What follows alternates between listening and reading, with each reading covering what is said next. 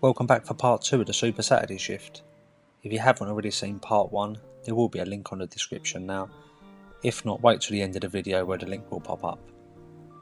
As you may have just seen, we did previously drop at Waterloo Station and there was plenty of cabs on the rank there.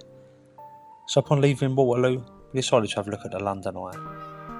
When we turned right from York Road onto Chicheley Street, hands have gone up and we're into another job. Get the customers in and they just want to go to Battersea Power Station. So we do a quick U-turn, get out on the next green light, and we head south on York Road. From here we're just going to follow the River Thames all the way down to Battersea Power Station.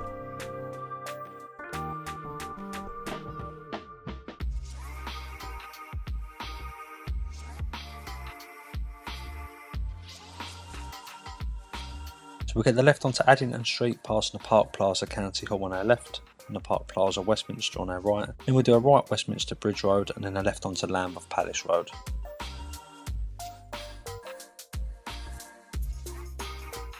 We'll travel south on Lambeth Palace, passing St Thomas's Hospital on the right and then Lambeth Palace on the left. And then we'll comply the roundabout, leave by Albert Embankment.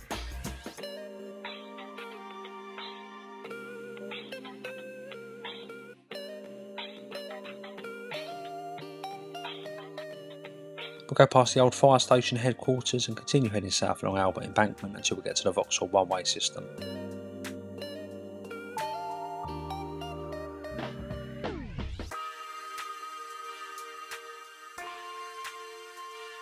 We're left onto Kennington Lane, right south Lambeth Road, right Parry Street, and then we'll just go forward onto 9 Elms Lane.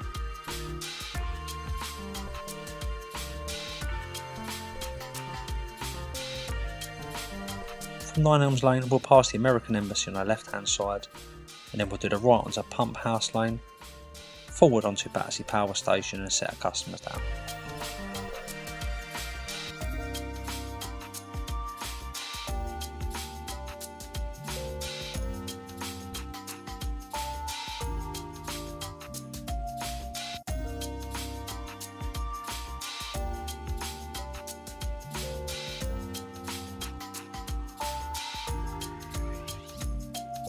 So after dropping Battersea Power Station from Pump House Lane, we turn right onto Battersea Park Road. Just seeing the next traffic lights, the customers run up to us and they've jumped in.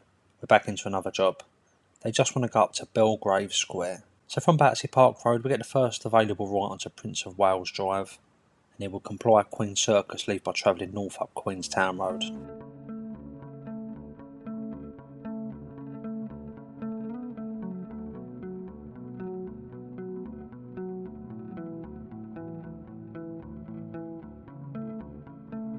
From Queenstown Road, we'll go forward Chelsea Bridge and then forward Chelsea Bridge Road. Now we do have a couple of options here, but I decided to keep it super safe. We'll just travel north up Chelsea Bridge Road and go forward Lower Sloane Street.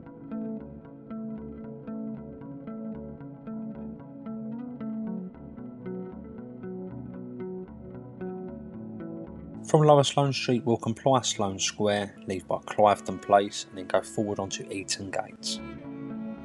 From Eaton Gate we'll turn left onto Eaton Square and then go forward Chesham Place. Just before we get to the Harry Hotel we'll turn right there, which is still Chesham Place, and then bear right again. That'll bring us up to Belgrave Square. We'll comply Belgrave Square, sitting on the north east corner just before Wilton Crescent. So after dropping on the corner of Belgrave Square and Grosvenor Crescent, we continue heading east along Grosvenor Crescent. As we get to the Peninsula Hotel, the doorman's standing on the corner with his arm in the air. So we drive onto the hotel forecourt, get the customers on board, and they want to go to La Famiglia restaurant down on Langton Street. Please excuse my pronunciation of the restaurant name. So once we leave the hotel forecourt we'll get the left onto Grosvenor Crescent. We'll comply Belgrave Square, leaving by Upper Belgrave Street. Now from Upper Belgrave Street, normally on the knowledge you just call forward and right Eaton Square. But to skip all the traffic lights along Eaton Square, from Upper Belgrave Street we do the right onto Eaton Place. As we do the left onto Eaton Place, we'll take the first right onto West Eaton Place. This will let us get the left onto Eaton Terrace, passing the Antelope Public House, where we can then do the right onto Eaton Gate. From Eaton Gate we'll go for Cliveden Place, and then we'll comply Sloane Square, leaving by Kings Road. .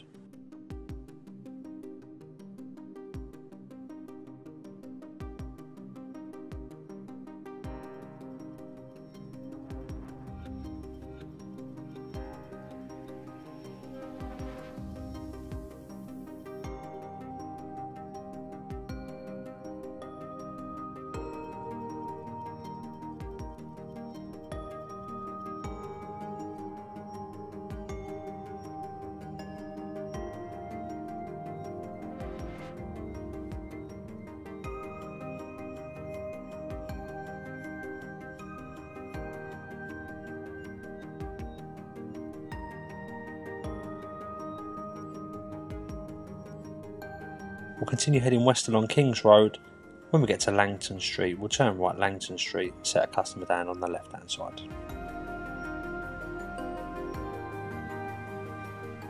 So after dropping on Langton Street, we'll start heading east along Kings Road. A hand's gone up just before Oakley Street on the opposite side of the road, so we do a quick U-turn, get the customers in. Customers are on board and they just want to go to Imperial Wharf. So from Kings Road, we just head west along Kings Road.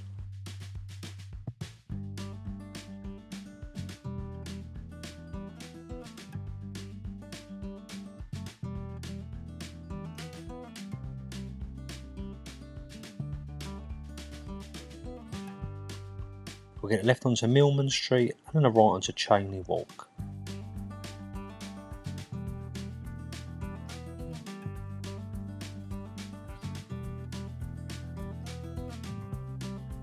As we get to the junction of Cremorne Road, we just turn left onto Lots Road, left Chelsea Harbour Drive, and then we'll bear right onto Harbour Avenue. As we go past Imperial Wharf Station, we'll turn right onto Townmead Road, going through the taxi barrier, and then set a customer down on the left for Imperial Wharf. So as we're dropping our customers off at Imperial Wharf, put an app on and we get a ping straight away from nearby Chipstead Street. It's going over to Pembridge Place, just off of Chepstow Place, which is where the Asagi restaurant is. We've been there a couple of times in previous videos. So from Chipstead Street, we'll do the right onto Kings Road.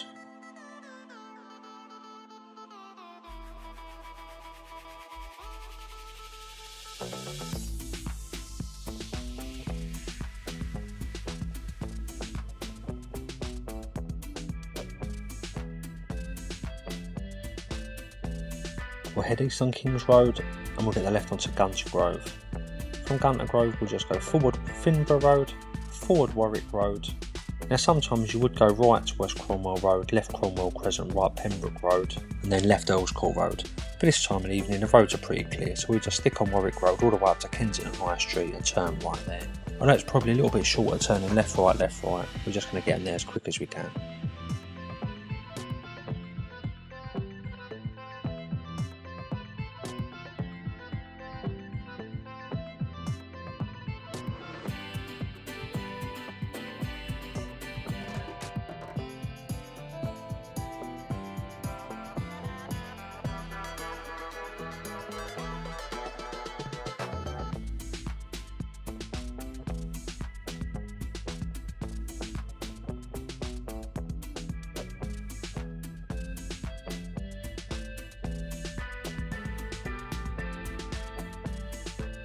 So we'll travel east along Kensington High Street and get the left onto Camden Hill Road.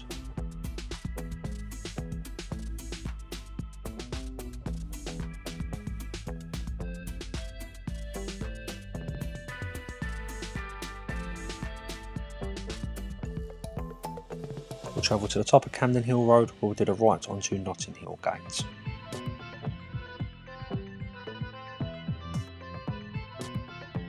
From Notting Hill Gate we'll left Pembridge Road, we'll right Dawson Place, and instead of turning left onto Chepstow Place like we did in part 1, we'll take the left turn just before onto Pembridge Place and then set our customer down.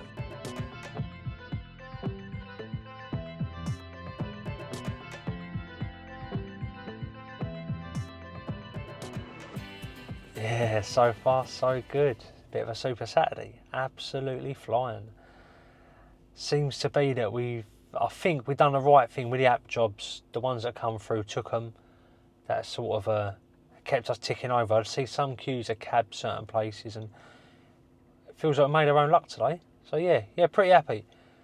Just in a Paddington now, got about 30, maybe 40 cabs in front. It don't always mean a lot though. That could be a 5-10 minute wait. We'll sort of hang about 10 minutes though. We'll stretch our legs, hang about and see what the score is. If not, we'll get a move on, try our luck elsewhere. Anyway, hopefully get another bum on the seat soon. So as we get to the front of Paddington, we're actually on a 2-cab job with a cab in front of us. Customers say they want to go to Crawford Street, but more importantly, they give me the door number. I have a quick look on my phone and I see it's at the very end of Crawford Street. So I know that we could use Marylebone flyover, Marylebone Road and get up and right onto Upper Montague Street. We could then left Crawford Street and set a customer down. Cab in front can't have this information, so they're obviously getting a full length of Crawford Street from Homer Row. Now although I could get my customers there quicker, it's a 2-cab job, so we just follow the cab in front. We don't want to play games, make them look stupid, and it's just the right thing to do. So following the cab in front, we leave Paddington Station by Bishopsbridge Road. We'll comply Harrow Road Circus, leave by Harrow Road, and then we'll turn right onto Edgware Road. We'll left Chapel Street, take the first right Transept Street, and then left Old Marylebone Road. From Old Marylebone Road, we'll take the first available right onto Homer Row and left Crawford Street. This is the shortest route to Crawford Street, so I've got no complaints there, but the driver in front can't have had the information I had. We'll pull up behind the cab in front, set a customer down for our final job of the evening. Now this video is a bit shorter than the previous ones I've uploaded, but if you have liked what you've seen and you'd like to see more of this type of content, please consider hitting the subscribe button if you haven't already. If you have liked the video, please hit the thumbs up button as well, that really helps. Leave a comment down below, I will get back to everybody who leaves a comment. Thanks again for your continued support as well. Until next time, be lucky.